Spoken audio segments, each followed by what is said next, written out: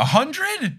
100 freaking episodes of this? My goodness. Wow, I don't even have a cute little intro thing to do. I'm just flabbergasted and floored and other words that start with FL that talk about me being flummoxed. There we go. I can't even put it into words. I'm so happy where Potterless has come and the journey that it's been through and all of this. It's great because when I started making this show, I thought it was going to be like 36 episodes. Sometime early on in the show, I said it was going to be really short, but it developed so much more and the books became so much more to me and everything. And I'm just so happy with where it is. And so much of that is thanks to all of you. So you listeners have literally turned this into my job. Patreon is the main source of my income. I am not exaggerating when I say that you all who have supported the show have changed my life and made me accomplish my dreams, which is to have a job in comedy, and now I have that. And even if you haven't supported on Patreon, just by listening to the show, telling people about the show, rating it, showing up at live shows, conventions, whatever it is, you have contributed. So thank you. I owe all of this to all of you, so I really appreciate it. I'm not going to do anything different or special for episode 100. I don't want to break the rhythm that we've got going on with the movies, especially because we're only halfway through movie 3, so let's just keep going with that. But I wanted to take this time to thank all of you for being a part of this journey, and also have a couple special announcements that I have been waiting for explicitly for episode 100 to make this a little more special. The first is that Potterless is going to have transcripts. I've been working with a listener, Kritzia. She's been transcribing the episodes, and I am going through with some of the different moderators of the Discord and the Facebook group right now to proofread those, just getting a second set of eyes on it to make sure everything's all right. But what we're going to do is once those proofreads are done, start adding them to the episode page. So I'll be sure to give updates when certain chunks of episodes are ready. But basically, when you go to the episode page on PotterlessPodcast.com, it'll have the full transcript. So if you know someone that is hard of hearing or struggles with English, or you just want to read along, or Control F to find a particular thing that I said or point that I brought up or a guest said in an episode in the past, now the transcripts will be there. I'm really excited. It's something that Multitude has done a good job of, is trying to make podcasts more accessible for everyone, and I'm happy to be joining some of the other shows that have done that, and it's great. Also, there's going to be new merch, which I'm very excited about. Potterless is making Violently Purple merch. So we've got Violently Purple crew necks and Violently Purple V-necks. I went through many iterations of merchandise suppliers and found the most purple shirt that I could, and we've added a Violently Purple design that Kelly helped put together with the original designs that Crystal Duke, who did all the lettering for Potterless, we put it together and made one that says Violently Purple. So those will be available for purchase once Multitude launches with our new merchandise provider. We're announcing that this week, so make sure you're following Potterless or Multitude on social media. Once we announce that new partnership, you can get the Violently Purple merchandise. And finally, we have those Potterless live opportunities coming up in November. From November 15th through 17th, I will be in Atlanta, Georgia, and Potterless Live featuring Horses, the opening act, is going to be in Houston, Texas on November 21st. Those tickets are almost sold out, so if you want to go buy tickets before they sell out at bit.ly/PotterlessHtown. You can get them there, and stay tuned on social media for Potterless to figure out about the Atlanta meetup, if we can do a Houston one, all of that. I'll be posting about that there as those dates approach. But again, thank you all for everything. I really appreciate it. And speaking of appreciation, we have new patrons. Welcome to the team. So shout out to Danny Wilcox, Vins, Casey York, Brittany Ratcliffe, Megan Bernstein, Lauren McKee, Gus Sloan, Lisa Maloney, and a name that was written in Hebrew that Google Translate tells me is pronounced Rotem Einat. Rotem, or whoever you are, please let me know how badly I butchered this. A pronunciation correction for Thomas Chavara and Javi Guadalupe Trejo III. A happy birthday to longtime producer Vicky Garcia. Shout out to Malin Potts, who upgraded their pledge. A huge shout out to Bugaboo and Jarl Sviven, who upgraded to the producer level status, as well as our new producer level patron Haley Logan. They joined the ranks of Vicky, Aaron, Jesse, Natalie, Cloud, Frank, Marchismo, Samantha, Juan, Abid, Rose, Marie, Lisa, Ramina, Camille, Audra, Eleanor, Rossan, Nikita, Taylor, Ali, Amelia, Sarah, Ben, Rachel, Zachary, Orchid, Vivian, Takari, Haley, Moster, Angelina, Caitlin, Grace, Raul, Ingen, Mari, Alex, John, Noel, Tao, Emily, Robin, Will, Liz, Brandon, Sarah, Claire, Rory, Gloria, Sarah, Patrick, Aliket, Veronica, Lotta, Noah, Tracy, Colleen, Jennifer, Friday, Ivor, Naomi, Tyler, Summer, Heather, Vera, Carrie, Andrea, Ella, Anthony, David, Lisa, Lynn, Cameron, Justin, Christine, Jacob, Toothless, Maya, Mark, Polly, Netta, Remy, Sarah, Nona, Zena, Harlan, Noelia, Addie, Brian, Jenny, Nikki, Cara, Courtney, Kine, Amanda, Sabrina, Alicia, Kafir, Lindy, Martha, Benjamin, Sarah, Marta, Stephanie, Justin, Aaron, CJ, Eileen, Violet, Kat, Lindsay, Fielding, Keegan, Miranda, Gale, Mr. Folk, Adam, Christina, Maya, Zachary, Kieran, Heaven, Christy, Lily, Wire Warrior, Floor, Siri, Georgia, Itzel, Topher, Peter, Candy, Skyla, Edel, Professor Threat, Kelsey, Lubin, Maleo, Lena, Daniel, Lily, Elizabeth, Abby, Lika, Michael, Earmuffs, Cara, Tiffany, Kelly, Nadia, Carrie, Jamie, Camilo, Connie, Mary, Emos, Anastasia, Jaden, Nedry, Matt, Riley, Will, Zephyr, Brett, Samantha, Kayla, Lauren, Aurora, Emma, Hermione, Megan, Out of Context, Liam, Milena, Marcos, Ella, Hannah, Courtney, Victoria, Marique, Ashton, Brittany, Phelan, Julie, The Meadows Family, Jennifer, Anna, Fake, Brianna, Karu, Teru, Sarah, McKenna, 6 Awkward 9, Anthony, Peter, Heather, Dead Cat Lady, Javi, Darlene, Brad, Thomas, Charlotte, Brianna, Kevin, Lori, Patrick, Chrissy, Alex, Steam Nuggets, and Can't I, Potter? Who never live in fear that they're going to say someone's name incorrectly, so instead they just say, "What's up, man?" every time they greet them. If you want to be like one of these amazing patrons and get access to bonus episodes, exclusive merchandise, my notes, discounts on the merch store, you can head on over to patreon.com/potterless. But without further ado, let's get into episode 100 of Potterless, covering the second half of the movie version of Harry Potter and the Prisoner of Azkaban, guest starring Jackson Bird and Rex Testarossa.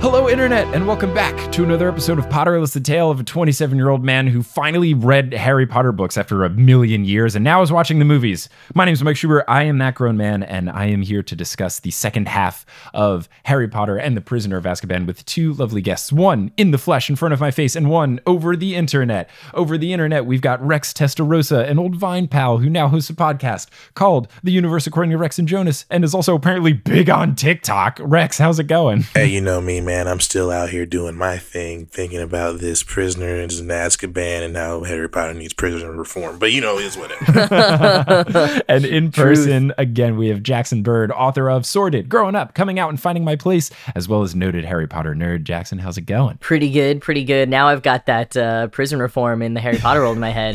It's so true. Oh my gosh. Someone's got to have written an essay on that. All right, it's just, yeah, Azkaban is not well run. No. There's a lot of problems going on there. Trials aren't fair. That's what I was going to say. Lack of trials is the biggest thing. I've never understood why there isn't Wizard CSI that uses time turners just to observe crimes, not interfere with them or change the past, but just, you would have thought that in this world where, we think Sirius Black murdered Peter Pettigrew and only his fingers left and all these muggles are dead too. Okay, let's do this time turner and hide behind walls and see what happened, and then we can do a correct conviction. Or just use Veritaserum. You have it. J.K. Rowling's come out against the Veritaserum saying something like, I think it's similar to, what does the mind reading Snape does? I'm such a terrible fan. Oh, legitimacy. Yeah. I think, there are ways if you're powerful enough to make it not affect. Like, you have to kind of be willing to be susceptible to Veritaserum. But man, that time turner idea, never thought of that before. And I think what they were going at, the justification for why Sirius got this unjust imprisonment is that they were just going for a conviction, which it happens in our world all the time. So that could be a very solid explanation of it's the equivalent of planting evidence or botching a trial just to get a guilty charge or plea or whatever you're looking for. So, yep, it happens. So we picked up last time the Boggart scene had just happened, and Harry is then taught by Lupin what's going on with his Boggart being a Dementor and why that's actually good, because the only thing that Harry fears is fear itself, which is pretty sweet. So they get a nice little teaching moment there. But then later on, we get the fat lady painting being destroyed. Yes. And they change this a little bit because in the movie, you just have everyone crowded around the fat lady painting with a bunch of tears in it.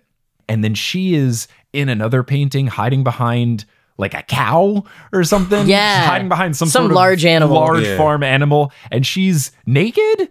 Or like, or was she just wearing a crop? I guess, I don't remember. Maybe she could be naked. Yeah, it seemed strange. I don't know if she was or if it was just the framing of it, but I looked, I was like, why is she wearing clothes? Maybe she's wearing a strapless dress.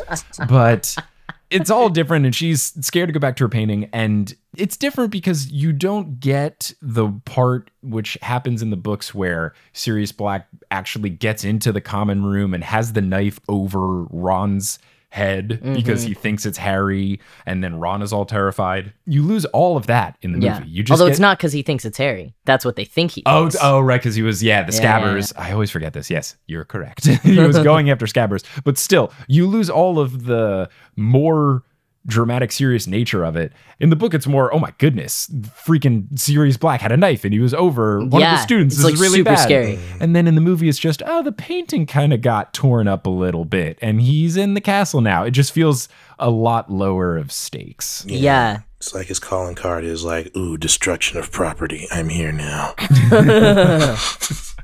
And I think, you get, like, it's more understandable why the fat lady is so upset in the book, too, because she also, like, failed at her duty. Like, he got through somehow. And so I can understand her being even more traumatized with that, not just, like, destruction of her painting. I also realized, as you were talking, we talked last episode about how she's just, like, randomly singing and, like, trying to break a glass. Alfonso Cuarón totally was just like, it's not over till the fat lady sings. We gotta have this fat lady sing. That's what someone made that connection, and that's why that happened. I hate it so much. Oh man. So then they go on to the Hogsmeade trip that Harry can't go to because his permission slip isn't signed. And you lose a scene which creates a continuity error in the 7th film. Because in the book, when Harry can't go to Hogsmeade, he stays with Lupin. And this is where Lupin does a little bit more of the teaching and telling him about stuff. And the first beast that he sees is a Grindylow, which Lupin was taking for their next lesson. And later on in the 7th film, when they're interrogating each other to figure out if they are actually people and not polyjuice, Lupin asks, what's the first creature that was in the corner when you visited my office in Hogwarts? And Harry says Grindylow. Now, you could say that this could have happened and you just didn't see it in the movie, but I like pointing out continuity error. So no Sir Cadogan is another thing that changes. And then we go on to Snape being the substitute fill-in for Lupin. And this is the iconic turn to page 394 scene. Which I did not realize until I rewatched it that, like, that wasn't from the potions class. It's wild. So Snape is very insistent that they turn to page 394. Says it 3 different times in this class, but the entrance that he makes is so good. And this is on brand for Snape. He did this in the first movie. He just makes an incredible entrance for the first ever potions class. And this time he just thrusts the door open, walks in at a power walk, uses his wand to close every single window in the classroom, and then he pulls down a projector screen. And at first I'm thinking, what? He's not gonna. And then he does. He has a big old school projector that they use for slides. I'm sorry, you guys are fucking wizards. What? In the second movie, Tom Riddle writes stuff in the air, writes his name, and just like it's in the sky, and they need a projector? Really? But definitely not in the books. Why is this here in the movie? It just seems so unnecessary. You go to a magic school. It's a lack of creativity. People being like, well, this is what classrooms are like, right? They got projectors. Do they still have projectors nowadays? I was like, we did in the... Now I think they've transitioned to smart boards. Which I knew were making a way when I was in high school, where they would hook up through a HDMI port to a computer, and then it's got a pen and you can draw and highlight and all this stuff. That is wild. They're really cool. That sounds like magic. It's right. They should have had smart boards. I had a math teacher that used to use one, and he would show us cool stuff on it. It was one of my favorite professors, Mr. Fuchs. He would, before math class started, he would just grab his pen, get a big cup of coffee, and then turn to us and say, want to see something interesting? And then he would just do something that didn't even have relation to the lesson sometimes. One time he showed us how the quadratic formula works and why it exists, which was really cool because in high school, it's just, you just learn the quadratic formula and then you just memorize it and then you just use it. But he showed us with geometry and all this other stuff, and he used the smart board to draw things and make things animate and all this. And then at the end, he was like, that's why the quadratic formula exists. That's like the CNN like election night boards where they like move states around and stuff. Minority Report, all the stuff going on. That is wild. But no, the technology of the projector, I feel like this movie tried to take on this almost like, I don't know if like Edwardian era steampunk is a thing, because you got like you've got the Victrola too that we were talking about last episode, and so there's the reason that they have like quills and stuff. J.K. Rowling always explains that parts of the culture and technology of the wizarding world are frozen in the time when the statute of secrecy was instituted in 1692, and so that's why like they still write with quills and parchment. That's what her explanation has been in Pottermore or whatever, and so that kind of breaks with that continuity here if they're using projectors and Victrolas. But at the same time, like Arthur Weasley, his whole job is finding these like Muggle things that people have bewitched. So like there's got to be, especially with like Muggleborns and stuff over the years, there's got to be people bringing in this Muggle technology. I don't know. It's just weird. Yeah, what's strange is that another part of the whole thing of Hogwarts is that not all technology is supposed to work. So why is it that some does? Well, I think they're probably both bewitched and not running on their normal tech. Okay. Doesn't he change the projector with his wand? Oh, I could be making that up. I don't know. I guess I think he might. He should. But yeah, it just seems very unnecessary. They're going for a certain aesthetic here. Yeah, I think so. But there are so many things about this particular classroom scene that they changed. They changed what Harry said/did to get points deducted from Gryffindor. They changed the things that he says back and forth. In the book, he asks repeatedly, where's Lupin? That doesn't really happen in the movie. Then Snape in the movie talks about the difference between an animagus and a werewolf, but that isn't in the book. In the book, it's just only about werewolves. Yeah, I think they asked like a true wolf and a werewolf in the book, but you know, I got why they had to do this because they don't talk about animagi ever otherwise, and they kind of have to bring it up because of Peter Pettigrew. I think it's McGonagall teaches animagi their third year in Transfiguration when she shows what she is, but like, yeah, if you're not including rest of the Marauders plot, there's really no other way to squeeze it in. Yeah, because I don't even know what the Marauders are. So the so the Marauders is the name for Lupin, Sirius, Peter Pettigrew, and James Potter, Harry's dad, who are all friends, all Gryffindors, when they were in school at Hogwarts.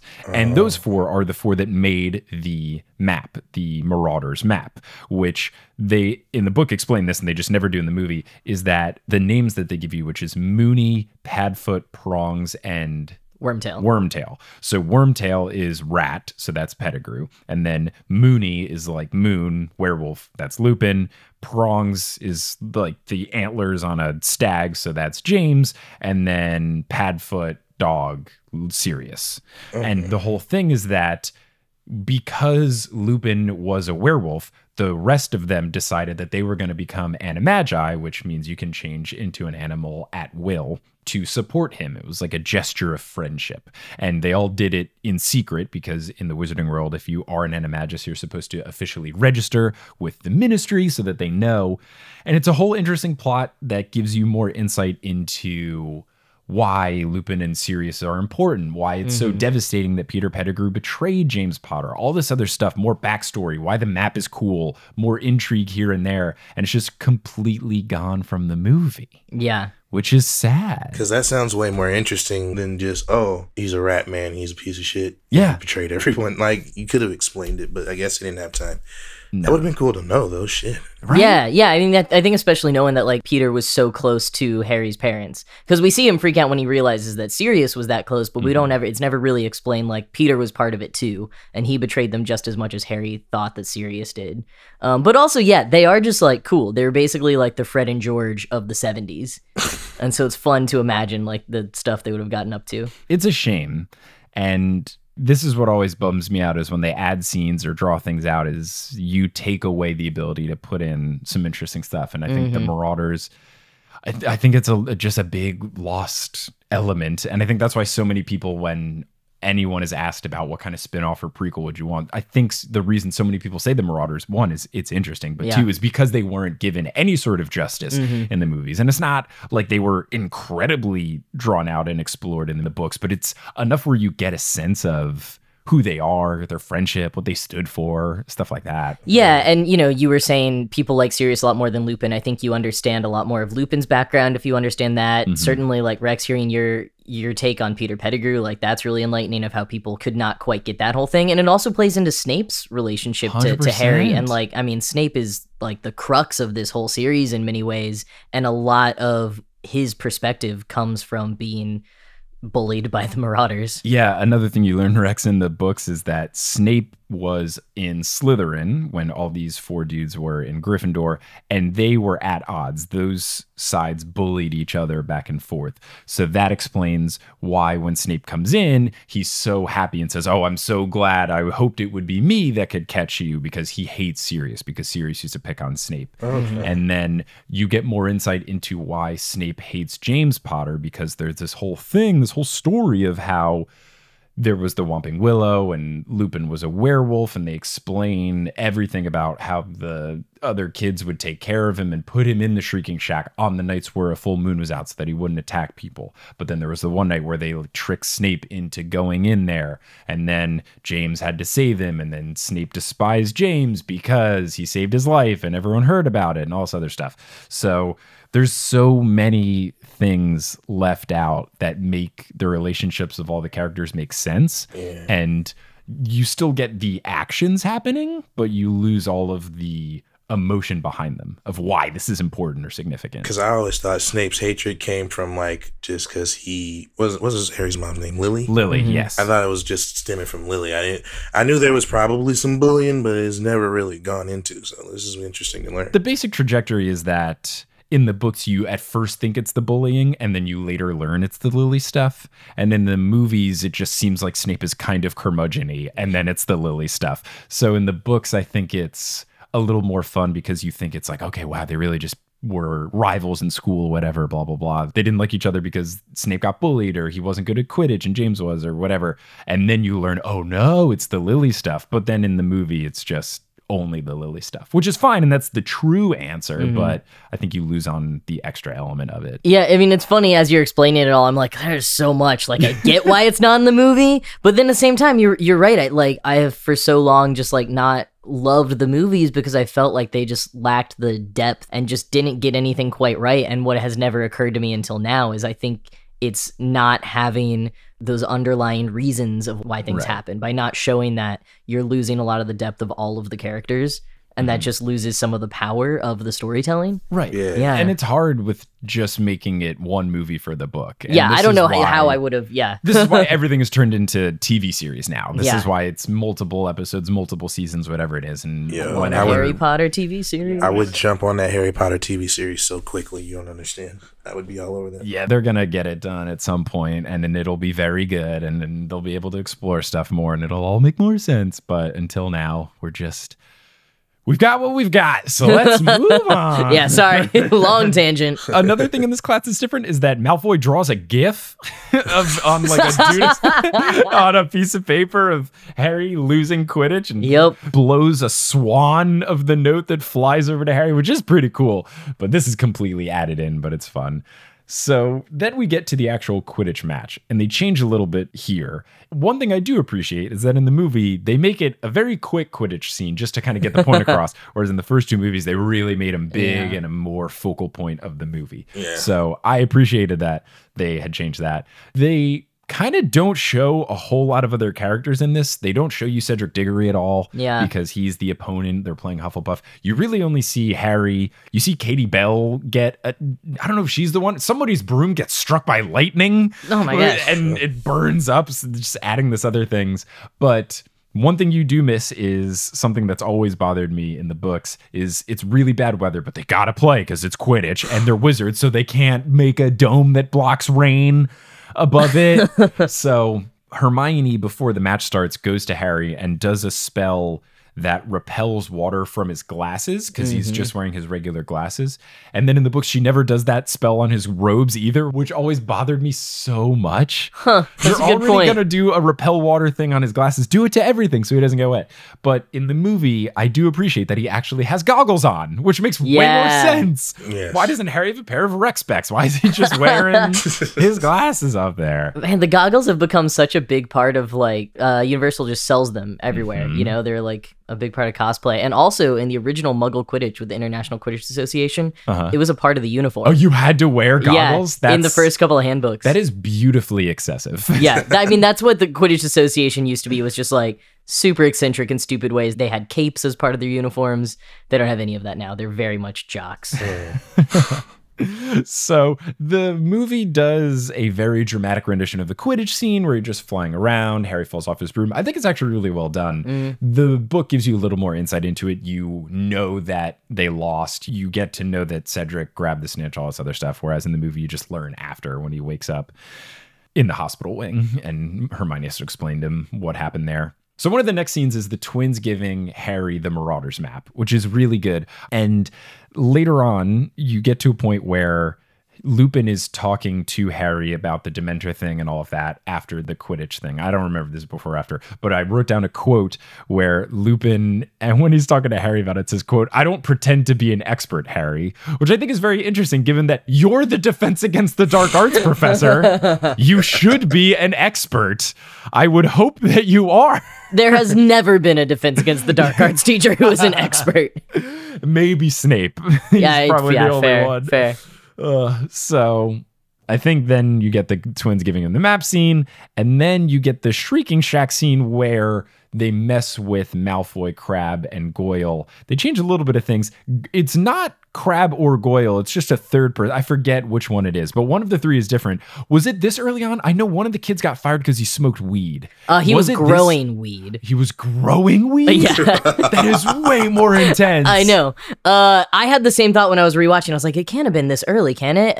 I think both of the Crabbe and Goyle actors are in this one because at the very first scene in the Great Hall, the first scene where we see them in the Great Hall when Draco is fake fainting. Mm-hmm. I saw the third dude first and I was like, wow, was it that early? But then I saw the other Crabbe and or Goyle. Yeah, it's just a third person that isn't it. Which I guess is convenient that they introduced this third crony before they really needed him. Well, because later on they don't do the third crony, they just have Zabini be in it instead of Crabbe. Okay. Or Goyle, let's see.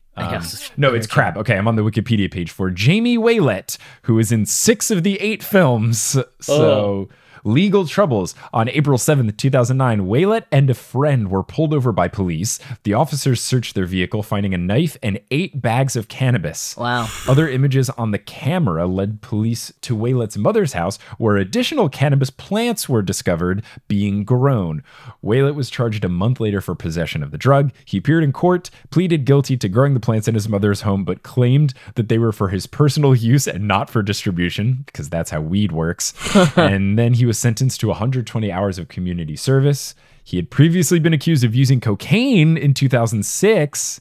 And then in 2011, this is after all the movies, he was arrested for his participation in the 2011 England riots. He was charged with violent disorder, having an article with the intent to destroy property, and receiving stolen goods. He was accused specifically of possessing a Molotov cocktail. Oh. What the fuck? Oh, wait, and then he got charged for growing cannabis again. Oh my gosh, dude. He's just a criminal. He was perfect for the role. And then he only got sentenced to 2 years in prison, which feels like not enough. That's a really light sentence for 8 bags of weed. Yeah. And then growing Wait, no, he didn't even get prison time for that. He just did community service. What the fuck?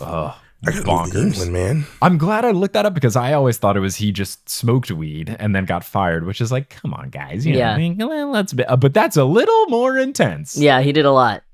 So the lesson we learned here is move to England if you want to do crime. You'll get away with it most of the time. Or be white. Yeah. That too.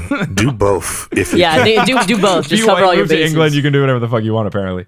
Hey, it's me, editing Mike. I did Dare in middle school, and I don't know what past Mike is talking about here. You need to say no to drugs, and especially growing them. Looks like past Mike must be hard on his time, so let's make sure he doesn't have to resort to growing weed in London by taking a break for Wingardium Leviosa.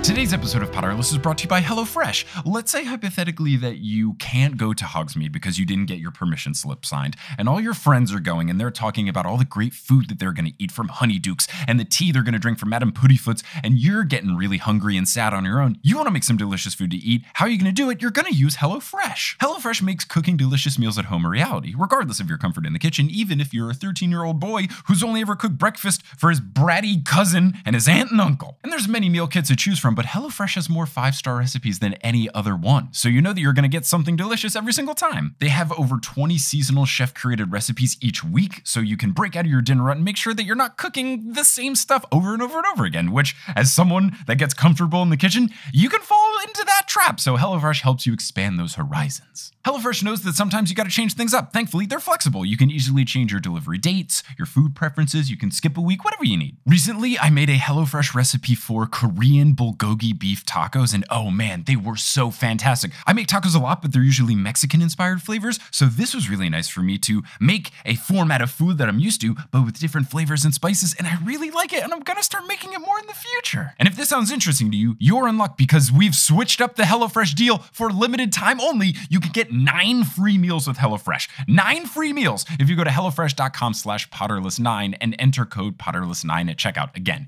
HelloFresh.com/Potterless9 and enter code Potterless9, the number, at checkout. So go to HelloFresh.com/Potterless9, enter Potterless9 at checkout, get those 9 free meals, and make some food that your friends are going to be jealous of. It's better than stuff you could buy at Honeydukes today. Today's episode of Potterless is also brought to you by Wix. Let's say hypothetically that you just escaped from a high security prison and you are trying to get the word out there that Peter Pettigrew is actually evil and he's the one to blame for Voldemort coming back, murdering James and Lily Potter, etc., etc., etc. But how are you going to spread this information? You're going to make an amazing and stunning website with Wix. Wix makes creating your own custom website an absolute breeze. They've over 400 templates to choose from, all different styles for whatever you're going for, from portfolio stuff to music to videos to pictures of things to a food blog, whatever. You can pick their templates and then customize the colors, the fonts, the layouts, fun effects, cool little features that you can add like scrolling wallpapers and animations, all this fun stuff. You can really toy around with it. I've played around with lots of features and it's a fun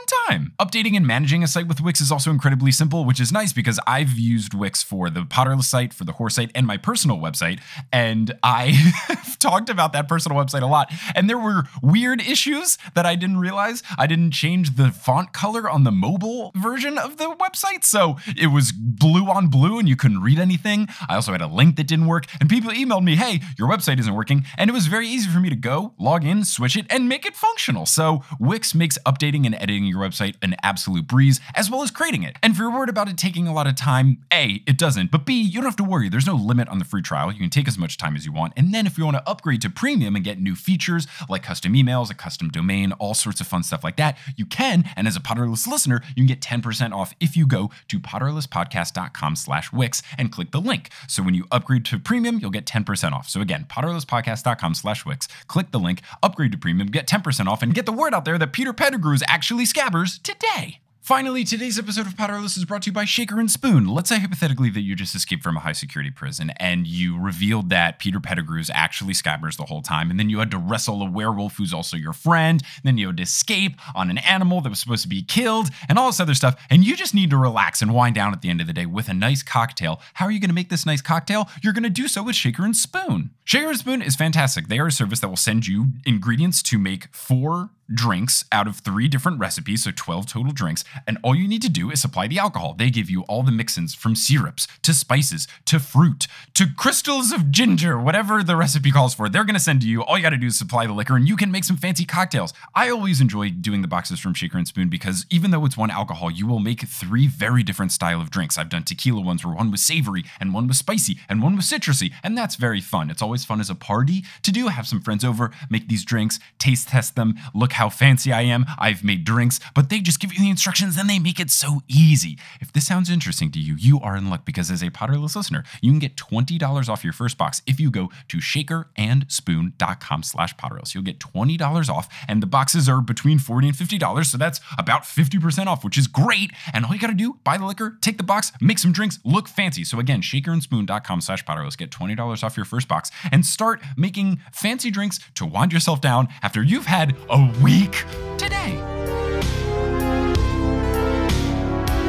They change a couple other things here. Hermione is at this scene, and then in the books, it's just Harry and Ron, and they throw snowballs in the movie, but in the books, they're throwing mud at all of them, which I think is a little more fun. It's a little messier. They basically just hybrid 2 Hogsmeade trips together into one. So they combine this trip when you first see the Shrieking Shack, but you don't know what it is. You then have the other Hogsmeade trip, which happens in the same one in the movie, where Harry learns about Sirius's backstory a little bit, him being his godfather, when he overhears the teachers at the Hog's Head talking about it. So they just kind of smush these together, which I think makes sense. You're going to go there twice. You might as well just go there all at once. Yeah. They do all of that. Harry learns, he goes into the back room. Again, this is done a little bit differently, where Harry, under the cloak, sneaks into a back room where Fudge, McGonagall, Rose Myrta, and maybe a couple other people are talking about Sirius's backstory and learns about the Godfather stuff. Harry storms out. I think Daniel Radcliffe's acting gets a little bit better in this one, but I did really think when he screams, "He was their friend!" when he learns about Sirius, it was really funny. He was so mad. I forgot until I watched this back that I think this is probably the movie that generated the most memes. The like second one a lot too. The second one's a lot of Twitter GIFs that are very popular, but this one I think might have the most memes. Because you've also got later Sirius Blacks like I've been waiting 12 years or whatever. Like that was a big thing years ago. Also, you get the Expecto Patronum GIF, which people have placed over the dub where it says it's pinned to my scrotum, where if you do lip reading of Harry delivering that line, it kind of looks like he's saying that instead, which is always a fun time. So later on, you get the lesson, the one-on-one of Lupin teaching Harry about Expecto Patronum and everything. And first gives a little coaching, opens the chest, the boggart comes out, and Harry passes out. Lupin gets him to come back, and he says to him, which I hope was an intentional word choice, he says, "I didn't expect you to get it on your first try," which I was really waiting for him to turn to the camera and go, "Eh? I didn't expect you to..."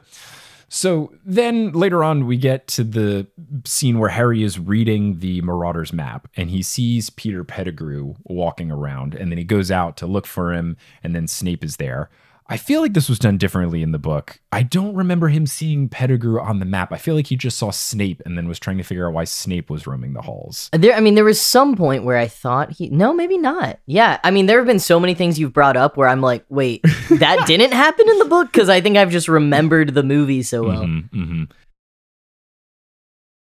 Snape is on the map. Is everybody on the map? Everybody's on the map, which is a bit of a confusing thing because the reason that Pettigrew is on the map is because of Scabbers. Yeah. It does raise the concern of the twins have had this map for years, and Ron has had Scabbers for years, and Pettigrew's just been sleeping in Ron's bedroom all the time, and they never question him about it. So that was always an interesting plot device there that didn't seem to come through. Yeah, it's so fucking weird. When the internet made that realization, I died. So then we get to the point where Harry is going in the hallways. He thinks he sees Pettigrew. He walks past him, and then Snape comes up. Harry turns off the map and everything, and then Snape is trying to get him to reveal what is this map, what is it doing, all this other stuff. And Snape at one point to Harry says, and I'm not sure if this quote is in the book, but I'm so glad that it's in the movie, is when he says, "I was strutting about like your father used to." And then Harry goes, "My dad didn't strut, and nor do I." Look, you can make fun of me all you want, but how dare you claim that I strut? I'll have you know that I walk normally. I do a normal walk like a straight man. I do not put any pizzazz into my steps. I take normal steps like a regular boy. This is not a jazz step, damn you. Damn you. I do not frolic. I do not skip. I do not strut. You have never seen me scamper. So another thing that you miss out here is the time in which Harry receives the firebolt, because there's no other Quidditch scene. Later on in the books, there is another Quidditch match, Gryffindor versus Ravenclaw, and Harry gets a firebolt. You get it from Christmas. He doesn't know who he gets it from. Later on, you learn that it's from Sirius. In the movie, they just never play Quidditch again. Yeah. So this doesn't happen until the end of the year. So they switched that a little bit. I get it. It makes sense. It's fine. Another thing that's downplayed a little more, it's a side plot that I think makes sense, but the Hermione versus Ron getting upset at each other for the Crookshanks versus Scabbers situation is definitely more played out in the book. It's a bigger point of discussion and butting heads of the two of them, and Harry has to kind of mediate. They kind of just throw that to the side, which I support this. Yeah. That plot twist always seemed excessive, especially because Crookshanks, after book 4, they just kind of forget that Crookshanks exists. Yeah. What does Crookshanks do past book 4? Maybe Crookshanks died. Oh no. I've opened a door. Oh no. No, I mean, well, this is another one where it turns out Crookshanks was actually is part Kneazle, and Kneazles are a creature that has a lot of knowledge. Basically, Crookshanks was helping Sirius Black the whole time and kind of knew something was up with Scabbers, and that's why Crookshanks was always trying to kill or kidnap Scabbers. Yeah. So it's another thing where it's like, ooh, there's this bigger meaning to it. And like, if that wasn't going to be in the movies, that's fine. And like, just showing them bickering instead of this whole like cold shoulder that goes on for chapters and chapters and chapters. I agree. I think it worked. Right. It just seemed strange. I guess they did it minimal enough, but yeah, Crookshanks in the books later on becomes actually important because you learn that Crookshanks is able to make the Whomping Willow stop attacking. Rex, in the books, there's a way to make the Whomping Willow, if you touch a particular root, you can make it stop swinging so that you can go under that secret passageway that leads to the Shrieking Shack. And Crookshanks does that. And you learn that Pettigrew used to, when they would take care of Lupin, he would turn into a rat, scurry all the way there and touch it. So then Crookshanks does it. So Crookshanks is like a little more important in this book. But yeah, in the movie, they're just not. So it's almost like, why'd you even put him in at all if you're not going to use any aspect of Crookshanks? And it does just make it seem like Ron just really doesn't like cats? Yeah. Like, what? Yeah. Just got some sort of prejudice all of a sudden.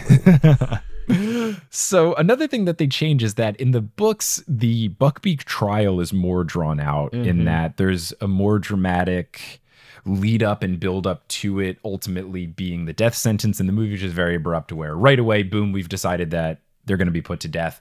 Whereas there's a part where Hagrid needs to go in for a trial. Yeah, I was gonna say Buckbeak in the books got way more of a trial than Sirius Black ever did. Jeez. But there's even a part where Ron and Hermione try to help Hagrid in the trial and give him they're like researching advice. For months, like becoming lawyers. It's a whole thing, which is fun because that's basically while Harry is having his one-on-ones with Lupin, Ron and Hermione are coaching Hagrid through how to best handle himself in the trial. And it's a really fun side plot. Again, I think it makes sense to get rid of it, but it was really fun in the book.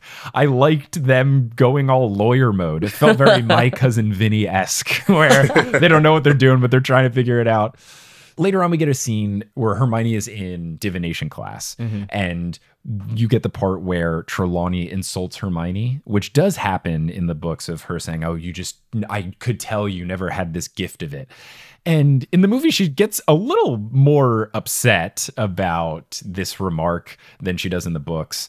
But that is not the only thing that is different. The big thing that's different is the whole crystal ball Voldemort situation, where Trelawney does the thing where she like has the out-of-body experience and goes in this very creepy voice where it's just like, oh, the servant and the master will be reunited and all of that. That came in the books later on. It was like when they were doing finals. Yeah, so it was right after Harry's final. Yeah, so this happens a lot earlier. And again, I think you got to do it, move the plot along. It makes sense, but a little thing that they changed. But yeah, that voice, terrifying. Yeah. I don't know what kind of vocal effects they did, but it is straight up nightmare fuel. I bet it was all Emma Thompson. Oh, just all natural. She's so talented. God, her range. Oh my God.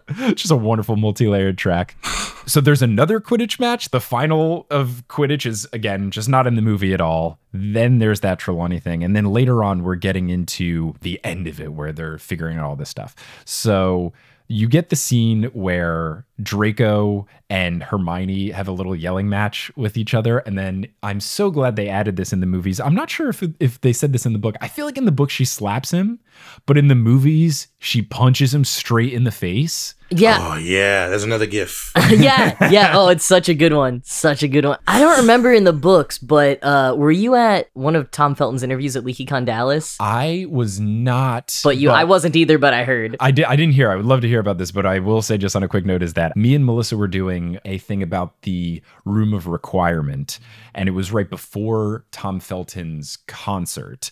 And already the main stage was pretty full out, and I felt really good about myself. This is my first time being on the main stage at a convention. The seats are pretty full. I was thinking, all right, this is pretty cool. And then more and more people started going in. I was like, okay, this is pretty sweet. And then we had about 5 minutes left and a rush of people go in. And I go, okay, who's on after us? And it was the Tom Felton concert. I was of course. But hopefully in those last 5 minutes, I made a really good joke and everyone's like, who is this Potter? Yeah, did you see like a surge in subscribers after that? I mean, definitely after LeakyCon, there was a lot. But yeah, I got to see hour by hour breakdown. If there was a big spin. But no, what did he say about the punch? And maybe he said this some other time. I don't know. It was the first time I heard it. But basically, so when they were shooting, she didn't actually punch him. It was like stage punching, whatever. Okay. But when they were rehearsing beforehand, I think, the director was maybe just trying to get them to really get into it, show aggression. And she just like like open hand slapped him super hard. Ooh. And he was like, it actually hurt and like left marks. Damn. So no, she didn't actually punch him in the shot, but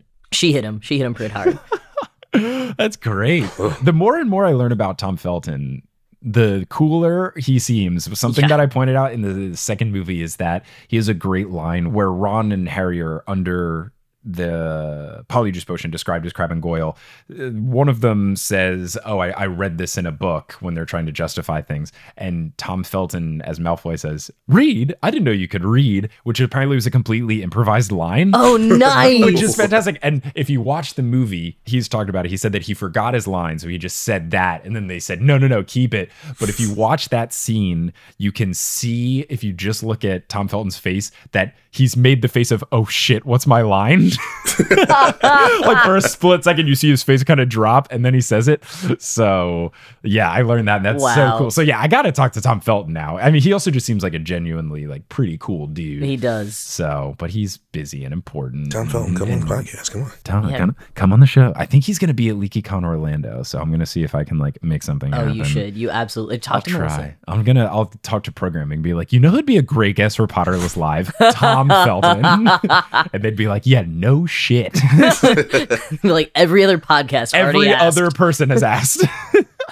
No, but I'm special. I didn't read the books, remember? So then we get on to the point where there is the apparent execution of Buckbeak.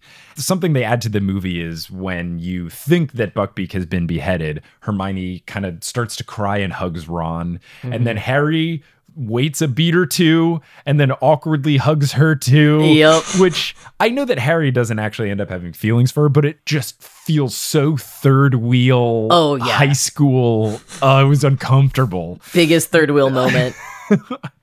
My skin was just crawling. But that's just not in the books at all. There's none of that. Again, they also just take out Ron being brave and stuff. Yeah. In the books, Ron is a lot more brave and heroic of the whole situation with them trying to figure out the Buckbeak thing and all the stuff that comes up with when Sirius is around. And they kind of just take all of that and put it onto Hermione. Yeah. Ron almost seems like a complete non-factor in the movie here, which I guess makes sense because it is Harry and Hermione that do the time turner thing because Ron's leg is broken and stuff. But it just... the more movies I see, the sadder I get that Ron just is done so dirty. They just kind of ruin all the fun things that make him competent. I don't know. It's sad. They kind of make him a sniveling coward after a while, too, compared to like the first movie where he's like, oh, I'm going to play wizarding chess and possibly die. Yeah, that's a really great point, actually. He's super brave as an 11-year-old. Yeah. And then they just kind of... and, you know, when they do put some of his stuff on Hermione, like, I think she comes, as the movies go on, she comes across as, like, more infallible, which is not true to the books. We see a lot of the times where she does mess up. Spew's a great example of not quite understanding things. But also, like, just in terms of, like, representation of women, I feel like there was that kind of 90s era of, like, yeah, we're going to have a female character, and she's going to be perfect and powerful and everything, instead of having, like, a human accurate representation. Yeah. And it makes sense of why people who see the movies think that Harry and Hermione should have been together, because Ron just doesn't seem worthy at all. Yeah, not at all. He's not doing anything. So it's a bummer. I feel more strongly for Ron now. I still liked him in the books, but I think because he was poorly represented in the movies, I like him even more just out of because of the apparent disrespect for him. Yeah. Hashtag justice for Ron. Justice for Ron. Justice for Ron. So then we get to the actual Shrieking Shack scene, which I will always say is my favorite chapter / set of chapters in the books. And it's just not well done in the movie. It's so quick and so abrupt because you have none of the Marauders' backstory. You don't understand the significance of everything. Nope. And they just change the whole lot of details. So Ron does get dragged into the things by dog version of Sirius, and then Harry and Hermione chase after him. That's all the same. But in the book, you have Sirius stealing Ron's wand and then using it, which I think is a little more interesting. And then later on, Lupin disarms Harry. That is kept the same. But I don't know. It's just overall the scene made me really sad because this is the point when I was reading the books where I really fell in love with the series. When I started the podcast, I thought I was just going to be making fun of the books. The bigger point of the podcast when I first started was I'm going to be an adult and have different approaches and realize things that people ignored as kids. And I thought it would just be all funny. And then now I'm obsessed with the books and I love them and I care very deeply about all the characters. But this is where I twisted, and if you listen to the podcast, you can hear this tonal shift of me being kind of grumpy and these books are overrated to once this chapter came, it was, oh wait, these are really good. JK's really good at writing. And these sets of chapters are what really did it. And the movie just botches it. It's just so quick and there's no depth. And yeah. I mean, you reminded me of something I haven't thought of in a long time, which was, back when the books were still coming out, like around Goblet of Fire was out, Order of the Phoenix came out. I remember getting asked every now and then by like friends or like parents who were like, we want to start the series. Can we just jump in on the latest one? And I used to always tell people, you can't start any later than the third book because there's a huge twist that changes everything. It's valid. And I haven't thought of that in years, but like when the series was still coming out, that was my impression of it, was the Sirius Black surprise and what you find out at the end. Like that's just where it all changes and you can't pick up any later than that. I would agree. I'm not positive if I still agree with that, but I forgot that I used to think that. I mean, when people tell me, I'll often get, when I'm at conventions or whatever, people will say that they're trying to convince their significant other to start reading the books. And my podcast helps because it's someone who really didn't want to read them reading them. And I always tell people, if you just get through the first two and start reading the third, you're not going to want to stop because the ending of the third is so good. But yeah, maybe I could just start telling people, just read Spark Notes for the first two and then just start with the third. And then if you want to go back, you can. Yeah, because then once you're finished, if you want to go back to the first two, you'll have a different appreciation for them. Because, I feel like oftentimes we're like, whatever the first two. But if you go and do a reread, you sometimes are like, oh, no, it is still pretty good. Rex, didn't you say you only read the first two? You did this wrong. You did the opposite of what... I was like, you know what? This is cool. I'll just watch the movies. That's all I had. I kind of regret it now because the way that you're describing it is very similar to a thing that I mentioned on the previous episode, which is JoJo's Bizarre Adventure, which is like 8 parts long. And people will tell you, hey, if you want to get into JoJo, just start at part 3 because that's where it picks up. But like part 1 and 2 are important too, but like you don't really, just gloss over that shit. You go straight to part 3. Yeah, well, it's never too late. The books are easy to read, so you can pick it up if you want. But they're good. They are good. Shoobs, I am illiterate. I can't read nothing. That's why every time we text you, only send audio messages the whole time. Hey guys, I can't read or write. I'm just gonna say it. Okay. And it's always like Animoji videos of you. Just my tongue out the whole time. So yeah, they change a whole bunch of stuff in the scene. But one thing that I thought was really funny is they have these doors in the background where they go into the shack. And the whole scene, they're moving in and out and opening and closing. There's not a lot of wind going on. The doors, they have to be made of paper. Like they are so light in the background. Go back, watch this scene. It's just, they keep moving with like no wind of anything else. No one's robes are moving in the wind, but the doors just keep swinging at different directions in intervals. I thought it was really funny. I wonder if that's another like, the filmmakers casually read the book and were like, oh, the Shrieking Shrek is haunted. And didn't ever piece together, no, it was a rumor that it was haunted to protect Lupin. It's not actually haunted. So we get the scene where eventually everyone shows up. So at first you have Sirius with Ron and his leg is broken. And then Lupin comes in and the movie does an effective job of at first you think Lupin is evil, which I think is a really fun twist. And then eventually you learn, oh no, Sirius is good. But then Snape comes in and Lupin does Expelliarmus to Harry. His wand just goes flying and that's it. But then eventually Harry gets his wand back and he does Expelliarmus to Snape when Snape is about to kill Sirius, or it seems as so, and Snape goes flying across the room into something, a canopy falls on top of him, and then they just leave him there. When they eventually leave the scene after you learn all of the reveals of Peter Pettigrew and how he was the evil one and he betrayed them and all this other stuff, they just kind of leave Snape. I remember in the books, they used a rope spell to tie him up, and he at one point gets knocked out, and then they carry him out of there while he's unconscious. So yeah, they sort of like levitate him out because I remember Sirius keeps like casually letting the spell slip a little so that Snape floats up and hits his head on the ceiling as they're walking. It's a great detail. So many details that are just left out. So yeah, they just like leave and then there's just no Snape. I guess he just wakes up and gets out of there eventually. But all in all, the scene was just so rushed and it made me really sad. Everything was just so quick. And I think it's one of the more interesting scenes in the whole book series. And that just bummed me out a whole bunch. It's also very difficult to understand, even in the books. I mean, okay, the first time I read it, I was 9, so it was very difficult to understand. But I've always felt like it's one of the many moments in the series that is probably pretty freaking confusing if you haven't read the book. Yes, and especially not even just not if you've read the book, but also because the movie has given you no backstory about the Marauders. So how are you supposed to know anything? Yeah. It's, you lose a lot, and they do it really quickly. Maybe that's why they did it quickly. It's because they had no backstory before. They had nothing else to flesh out. It almost feels like they kind of made this movie knowing that, only people who watched or read the books are going to go see it. They'll understand. And then you got me sitting there like, what's going on? Yeah. I mean, you would hope that they would try to make it apparent to everyone. And I think you still kind of get it, but it's so quick that it is not easy to fully grasp what's all going down unless you have that background knowledge. They leave, they get out of there. And something that I found interesting here is that when Peter Pettigrew is the rat and then they turned him back into Peter Pettigrew, he is wearing clothes.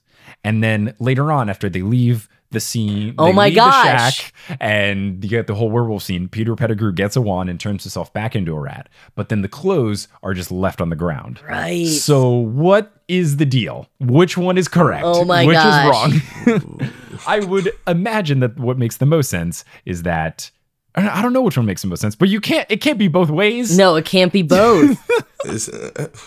Like, I don't want Rat to turn into Pettigrew and then he's naked. That's gross. No. So I would prefer it to be the clothes just kind of go with you and you always have clothes. But then why are the clothes left behind? It doesn't make any sense. It's terrible continuity. Oh my God. I just want to think that he's clothed at all times and he used that as a distraction because it just makes me a little uncomfortable knowing that Ron's been petting a naked man his entire life.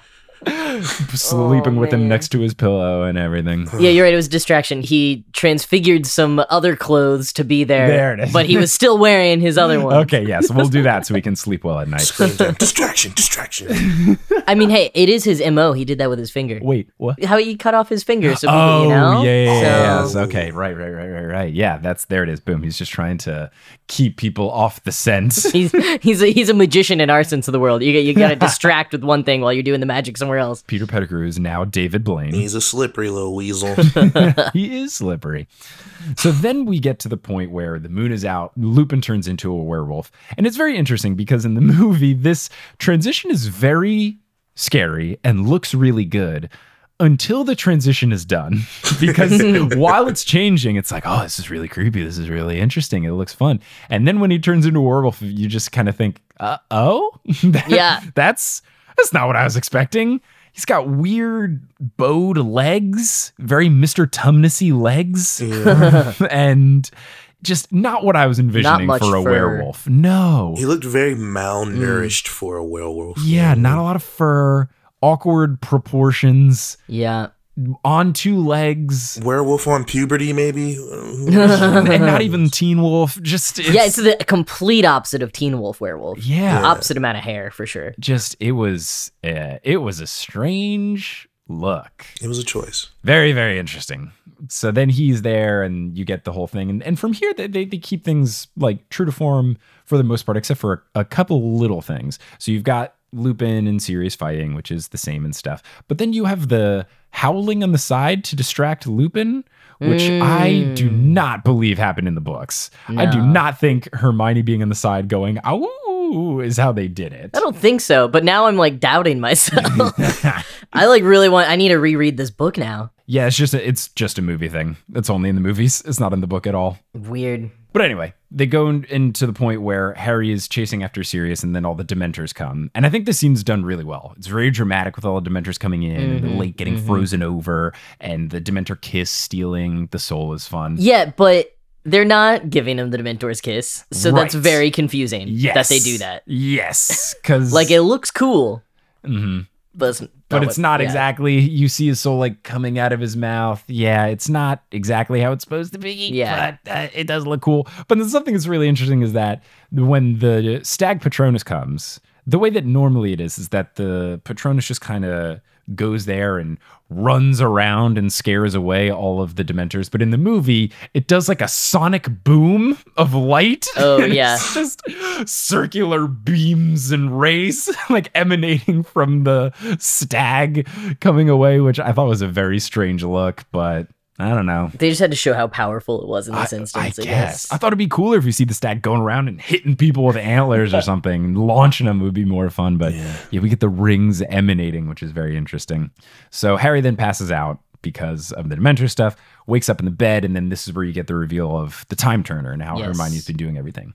So they go and they do the time travel scene, and things are a little bit different here, like with the throwing of rocks and the werewolf thing, like we mentioned, but it's fine. It's no big deal. Like the time travel is already so messed up in general. Yeah, if anything, it makes it a little bit more clear, honestly. Yeah, and this is the one thing that J.K. Rowling has apologized for. She wrote a Pottermore article saying, I really goofed the whole time travel thing, didn't I? And that's, of all the things she's done, that's the one time she has apologized. Oh, man. They go back, they fix all of the stuff. And one thing that I really appreciate is you get to see this in the flashback is when Dumbledore is purposefully trying to waste the time of the executioners. Yeah. And I really enjoyed Michael Gambon, that's the name of the guy who played Dumbledore. I didn't like him in the fourth movie because that's where he yells all the time and he screams and he's way too loud. But I actually thought he was good in this one because he wasn't so loud and screamy. Yeah. And he was kind of funny, which I think a fun element of Dumbledore is that he is goofy and out there and says jokes and stuff. And I feel like this portrayal in the third movie was a lot better and different than the fourth. Oh, I agree. And when I rewatched it this weekend, I had that exact same thought of just like, oh, he's not that bad. Oh, but remember the fourth one, he will be bad. So he does the whole like really long last name thing. And is the movie the first time that we hear his last name, or is it in the book? The full name of Dumbledore? Yeah. No, you learned it in the book. But I feel like it's a later book. Yes, it is. Because I remember watching the movie and being like, Brian, wow, they really went off like the boat with that one. That's so not true. And then later his name is in the book and it was the same one. So I think they asked J.K. Rowling like, hey, we want to have his full name or something. Yeah, because it was book 5 when they're at the trial. Oh, yes. That's when he gives his full name. I'm pretty sure that they were making the 5th book, or the 5th book had just come out when this Actually, yeah, I think it was the same summer. I think you're right. Well, I think I'm wrong. Hey, it's me, Editing Mike, letting you know that we were incorrect here. The movie came out in June of 2004. The book came out in June of 2003. Not exactly sure when it was filmed and all of that, so maybe there was some other stuff, but just wanted to get it on the record that it was not the same summer. So yeah, JK must have told them. That's really fun. Yeah, or I mean, I think it's probably possible that like the screenwriters maybe got an early manuscript or something, and they were like, well, we got to take this bit. I would hope that that's it and not the reverse. It would be really sad if they wrote it in and then JK was like, guys, I gotta make his middle name Brian? Oh my gosh. No, I hope that's it. That's way better. That's so funny. If she'd written a completely different one. Brian's a very strong name. Oh, is it Rex? Brian? Then why are you so scared of your true name? Listen, Brian. Because it's too powerful, all right? It carries weight with it. Hey, Editing Mike here real quick. For context, Rex's real name is Brian. That's the joke. Just letting you all know why it was funny. Anyway, back to the podcast. Yeah, powerful wizards have that name. Albus. Is it his first name's Albus, right? Albus Percival Wulfric Brian Dumbledore? That's the one. Oh, nice. Albus. I'm recruiting you for my Harry Potter trivia team now. Assembling all the smart New Yorkers. I feel like I pulled that out of some unknown place in my head. It's like riding a bike. You never forget Dumbledore's name. That's true. But I do, Michael Gambon plays it so well where he's just like, oh, I must sign my full name. Oh, it's such a very long name. Like he's just really playing it up. So another thing that's changed that isn't that different is when Hermione goes on to rescue Sirius by opening the door and unlocking it. In the book, she uses Alohomora, which I feel like is more of a quintessential spell. And then in the movie, they use Bombarda, which was a spell just made up for the films. Oh, was it? Yeah. I kind of liked that she didn't use Alohomora because Alohomora is the stupidest spell. Why do keys exist if you have Alohomora? I agree. So what I'm thinking is there's got to be locks that can't be unlocked even with Alohomora, and she probably assumed that this would be one of them because it's keeping someone prisoner. So she just went, we're just going to break it. Yeah. Bombarda also sounds cool because you literally are bombarding in and flying the door open.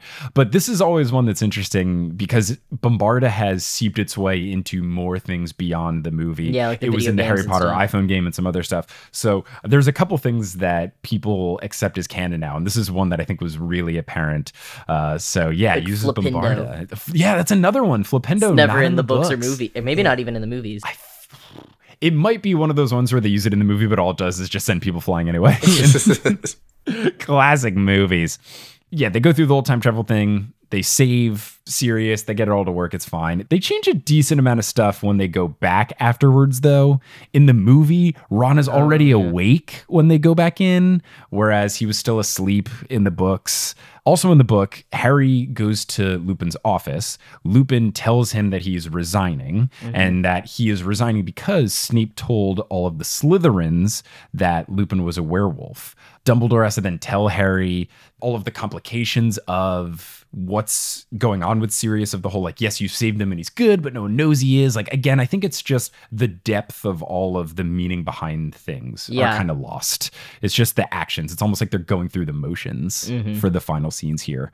And then here's a whole laundry list of things that are different because Lupin tells him a lot of things afterwards, but Dumbledore had taught him some of these. There's like so much that it just, you learn, like, Snape is never charged with revealing Lupin's condition and why he got fired, so you lose out on that. There's no mention of why Harry's Patronus is a stag because you never get into the backstory and the Animagus thing with James, so you don't really learn that. Though apparently, I looked it up and that was in the original script. There was just like a deleted scene or cut or whatever.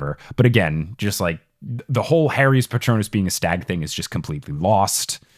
And then there's no ever talk about when Trelawney goes into the weird state where her eyes roll back and she says the prophecy. That's something that Harry talks about with Dumbledore, and in the movie he just never brings it up, which feels like something you'd bring up if it sounds like your teacher's possessed. They're like, hey, Dumbledore, Trelawney did this really weird thing. And in the movie, Harry's like, oh, Trelawney. Yeah. She's so silly. You and your trances. And then finally, the whole thing where Ron gets the owl Pigwidgeon from Sirius Black. Yeah, it's sad that we don't have Pigwidgeon. So Pigwidgeon Rex is this tiny little owl that Ron gets. Sirius gives it to him to replace Scabbers because Scabbers was Ron's pet. So Sirius gives him Pigwidgeon, who is this tiny little owl with this really silly name. And I've always imagined Pigwidgeon as being way too small to carry stuff. Yes. And I don't think Pigwidgeon's in the movies at all. No. So, it's like Peeves, just not in. Yeah, I was just really sad because I remember something that goofy sounding. I really want a Pigwidgeon. Later on they call him Pig, which is always fun. I love when animals have names that are different. Kelly and I, my fiance, we've talked about later down the road having a cat when we feel like we're ready to be responsible. Yes. And we want to get a cat. Adopt it, of course. We want to adopt a cat and then name it Pamplemousse, which is my favorite French word. It's the French word for grapefruit, but I always thought it was really funny. But then we would call it Moose for short. So then we'd have Moose the cat. Which is a great cat name. Right? But then people would be like, oh, Moose. And you're like, what? Their full name is Pamplemousse. And then we'd be like, you're ridiculous. I do feel a little sad because it was more fun until the Pamplemousse flavor of LaCroix became so popular. Yeah, now everyone will think you're just really everyone will think I like LaCroix, which I hate LaCroix for the taste, but then also for the frat bro-y connotation of it, I feel. But now that White Claw exists, I feel like LaCroix is going to be extinct by the time this episode releases. It'll be fine. I feel like White Claw is just the Pokemon evolution of one. It's man. We have LaCroix. What if LaCroix had alcohol in it? Holy shit! It bothers me so much because I'm like, I'm a big fan of seltzer, but like, especially like if I go to a bar and I'm not drinking for whatever reason that night, I want to get seltzer. Seltzer's my like not drinking drink. It's so weird to me that you would want to put alcohol in that. I don't know. White people got a party. This is Rex. This is our white culture. Is White Claw. I've learned a little bit about White Claw over the past couple of days, and I don't understand you guys, but okay. I don't understand us either. They do taste. We had fine. Our phases back in the day. We had Four Loko, man. It was. It was a wild time. Four Loko, I remember I was a freshman in college when Four Loko came out, and people got destroyed by that. It was bad. It was so bad that I didn't drink until I was 21 just because a lot of my friends near me freshman year got destroyed mostly by Four Loko. And I was just like, you know what? I'm already crazy and hyper enough as a sober person. I'm just going to wait. And then I got to skip all the bad alcohol phase because by the time I was 21 and drinking, all of my friends had elevated to getting nice beer. So it's like, oh, we're playing beer pong with Lone Star and not Frio Light, HEB's beer that costs 10 cents a can. Oh man, but also Lone Star was your good beer? No, well, that was that was better. Not the good drinking beer, but if you're playing beer pong with Lone Star, it's like, we've gone a step above the cheapest thing. But people would have Shiner at parties. Wait, are you from Texas? I lived in Texas for 10 years. I did high school and college there. Okay, I did. Are you from Texas? I am. Whoa, what city? Grapevine. Where? In DFW. I've heard of it. Okay, yeah. My sister lives in But Austin. I originally went to school near Austin. Oh, okay. So there was not much Shiner, actually. Really? Some loans. No, because we were freshmen in college. We didn't have Shiner. Oh, that's the nice. We had the HEB beer. Right. Yeah. And Everclear mixed with Red Bull. Oh, no. This was pre-Four Loko days. We had to DIY it. Oh my God, it was terrible. You're so lucky you missed out. That's just like drinking lead poisoning. Yeah. I got tricked into drinking it a few times. I didn't choose to. Look, so kids out there, you can wait till you're 21 to drink. Please you do. Get to bypass. Drink responsibly. You let all of your friends make the mistakes of having bad beer. And then once you start drinking, your first beer will be nice. Yes. And it'll be great. You don't have to suffer. I don't know if I've ever had a Keystone Light. Or at least by choice. Yeah, that's I've never been to the point where the only beer available is Keystone. You mean Sweat the beer? Yeah. Yeah. Oh man, I've lost so many alcohol sponsors in the course of this episode. But they weren't coming here anyway, so jokes on them.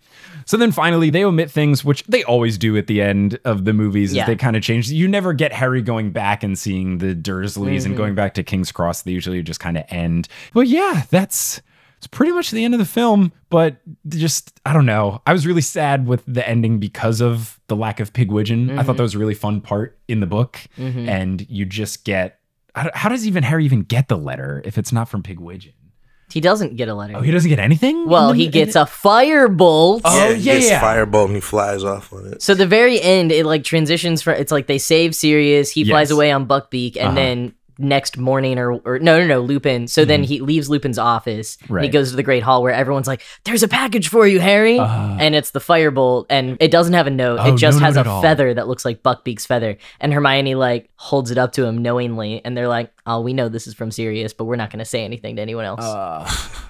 And then he goes off and he rides it and you get the freeze frame in. Yeah. Oh, the freeze frame. Oh, yeah. I forgot. It's so you lose out on the firebolt being important because in those scenes that they don't show you where Harry's just having a good time at not what the fuck is it? At LeakyCon? Harry had a great time at LeakyCon. At Diagon Alley. I would keep wanting to call it Hogsmeade. When Harry's having all the great time at Diagon Alley, one of the things is that he keeps going to the store where they sell the firebolt and looks at it every day and goes, oh, it's so cool, but it's so expensive. And I already have the Nimbus 2000. It's okay. And then his Nimbus 2000 gets destroyed.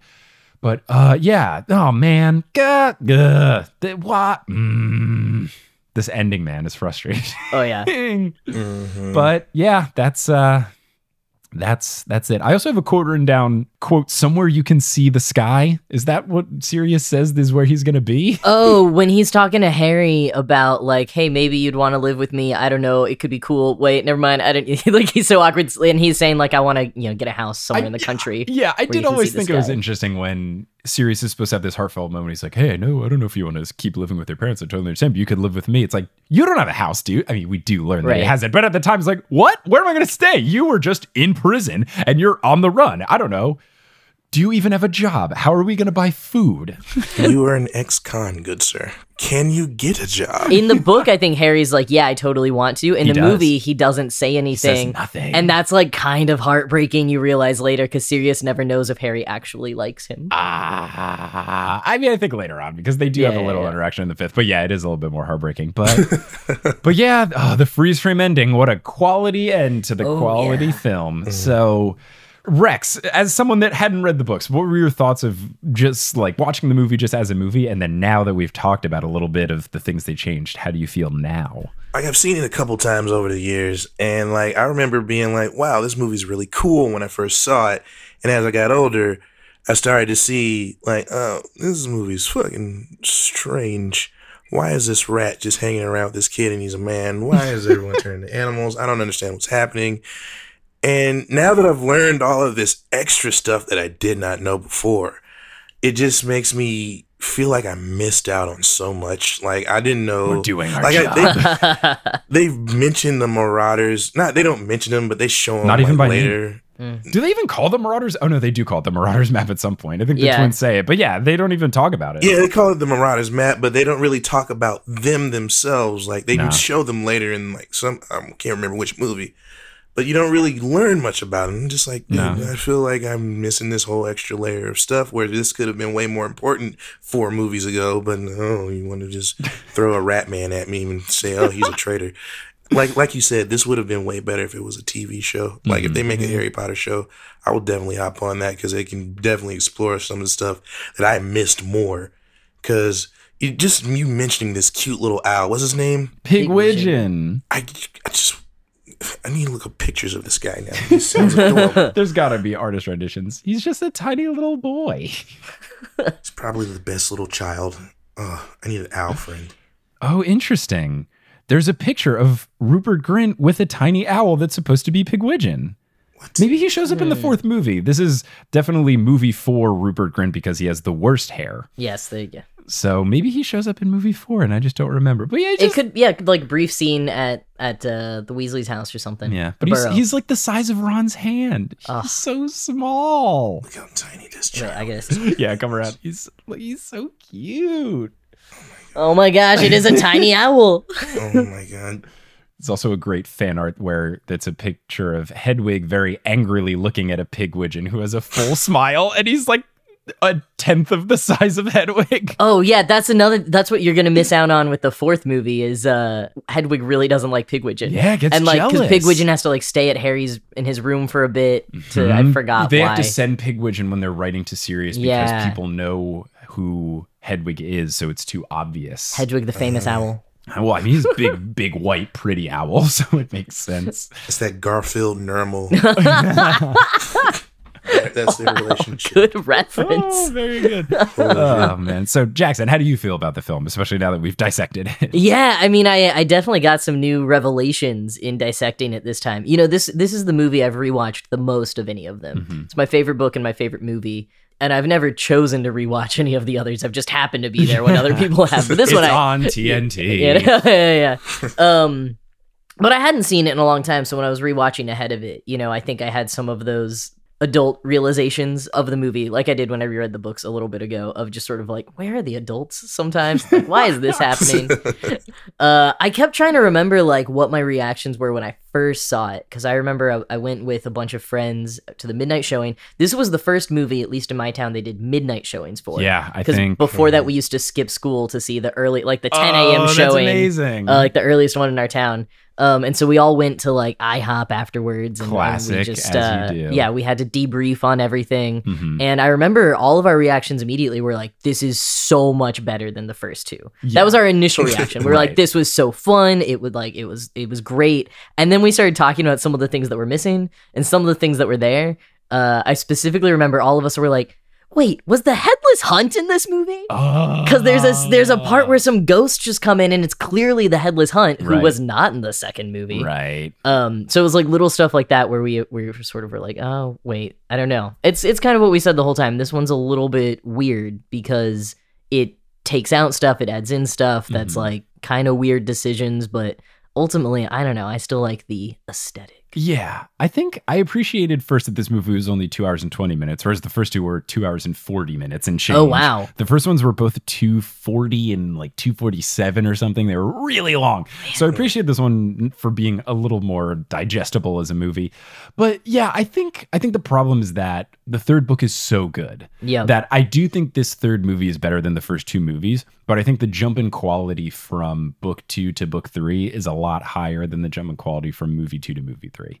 And I feel like I have a similar thought, and what Rex is saying makes sense, is that if you don't know all the extra stuff, you're like, yeah, this movie's pretty good. And then you learn all the extra stuff, and then you think, oh my goodness, they missed out on so many cool things. I think ultimately the biggest gripe, which I've harped on, is just the whole reveal of the Shrieking Shack and the Marauders and all, like, why everything's important. Because they don't get into the backstory enough, you lose out on that. And I think that's the biggest regret, is that I thought that was JK's most interesting and creative writing at this point in the series. It was really clever. It's a really fun plot twist. It's fun to learn all the different things. You think Lupin's evil for a little bit. You don't even know what's going on with Pettigrew. You think, like, the whole buildup is you learn more about Pettigrew throughout the book. You think he's this good, innocent guy who died so early on tragically, and he's supposed to be this great wizard. And you think Sirius the whole time. They really amp up how evil and scary this dude is. And then that whole reveal is that everything is the exact opposite. And I think you lose all of that emotion in the movie, and that is what really made me sad. But aside from that, I think it was well done. Visually, it's really cool. The Time Turner stuff is fun. Buckbeak is cool. Like, all that's fun. The Quidditch scene isn't too drawn out. So I think that this movie is definitely an improvement for the first 2. Because there are so many scenes in the first 2 that's just like, why is this going on so long? And the third movie didn't do as much of that. It was just like, why are they adding this? Okay, whatever. Even the things they add don't take that long. It's not like the Frog Choir is a 12-minute thing. It is just confusing. Oh, that'd be great, though. 12 minutes. A full song. But yeah, I think all in all, a good movie. But I think this one is one of the most susceptible. I think this one... And then I'll have to see with the other books that get longer. I don't feel like the fourth was as bad. I think this fat that they trimmed from the fourth made the most sense. But I feel like some of the fat that got trimmed out of this one didn't. So, yeah. No, I would agree with that. But here we are. I think the acting was really good, though. Robbie Coltrane as Hagrid, he's really good in this one. He's amazing. He's really solid. Does a good job of showing love for the squad and all that. I thought that was really good. We already talked about Emma Thompson as Trelawney. Is really fun. Amazing. Yeah, there's a number of the adult actors that were cast so well. Like several of them, I remember when I saw the movies for the first time, I was like, that is exactly how I pictured them in my head. Some of them were not like that. Especially a lot of the kids especially weren't. But also just as I have now grown and gotten to know these actors in other capacities and in all the other work that they've done, I've just been like, wow, that's amazing that they were able to book them and like they really cast them really well. Yeah. So it was good. It was all good. So I think overall, yay. I feel better about this one than the first 2, but I'm still a little bit sad. But thank you both for joining on and sitting down and talking to me about this movie. Jackson, if people want to find you, where can they do so? You can find me online at Jack is Not a Bird on Twitter, Instagram, and YouTube. And also I have a book out called Sorted Grown Up coming out and Finding My Place. There's lots of Harry Potter in it. I've gotten a few reviews saying there's too much Harry Potter. Hey, everyone listening is going to be like, nah. That's why I said it to this audience of like, I think you will like it. So you can find that. Just search it online or in your local bookstore. And then make sure you go on Goodreads and say just the right amount of Harry Potter. Yes, please, with a 5-star rating if you don't mind. And Rex, if people want to find you, where can they go? Oh, you can find me at Rex Testarossa on Twitter and Instagram and TikTok if you fancy that. REXTESTAROSSA. And you can also find me on my own podcast with my buddy Jonas, our buddy Jonas, at The Universe According to Rex and Jonas. Yeah, I'm trying to get Jonas on to do a future movie episode because like you, he didn't read the books past the second, I think. So that'll be another fun one. But we'll see if I can make that one happen. But yeah, thank you both so much for joining. Listeners, thanks for listening. And as they say in the Wizarding World of Harry Potter, before they write a letter to Pigwidgeon, who justice for Pigwidgeon and Ron for both of them, wizard on! Are you all caught up on Potterless and you don't know what to do? Do you want more Potterless stuff? Well, you're in luck because on patreon.com/Potterless, I've made bonus episodes every month since the beginning. So once per month, I've made a bonus episode, and it's ranged from audio at conventions I was a part of to me taking Harry Potter quizzes and stuff like that. If you want access to all of this instantly, once you sign up, you can go all the way back. It's hours of audio. Just go to patreon.com/Potterless.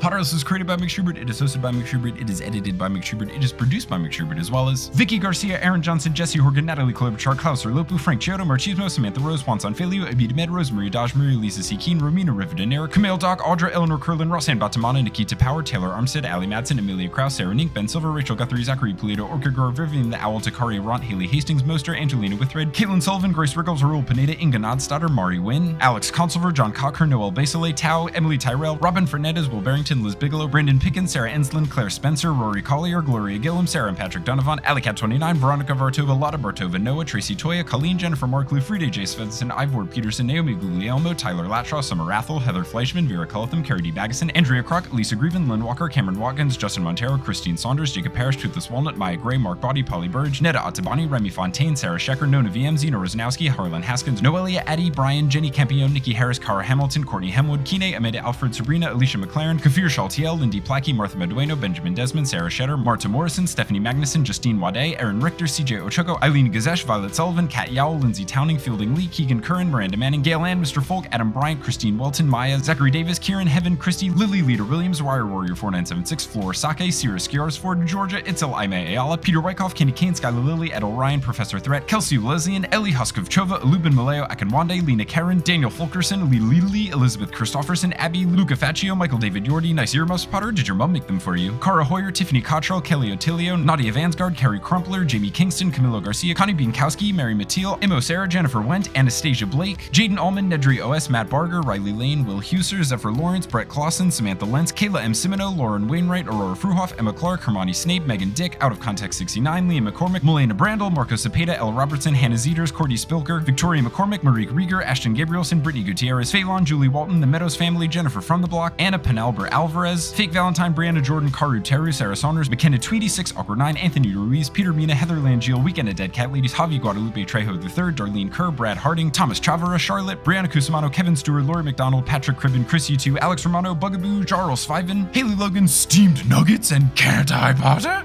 Web design by Kelly Beckman, and the music is by Bettina Campamanes. If you want to find us on social media, you can at facebook.com/Potterless, twitter.com/Potterlesspod, instagram.com/Potterlesspodcast, or reddit.com/r/Potterless. For any and all information about the show, you can go to potterlesspodcast.com. For merchandise, you can go to bit.ly/merchon. And for bonus content, you can go to patreon.com/Potterless. If you want to help out the show, you can tell someone about it in real life or leave a review on the internet. Thank you so much for listening, and until next time, as I say in the Wizarding World of Harry Potter, Wizard on!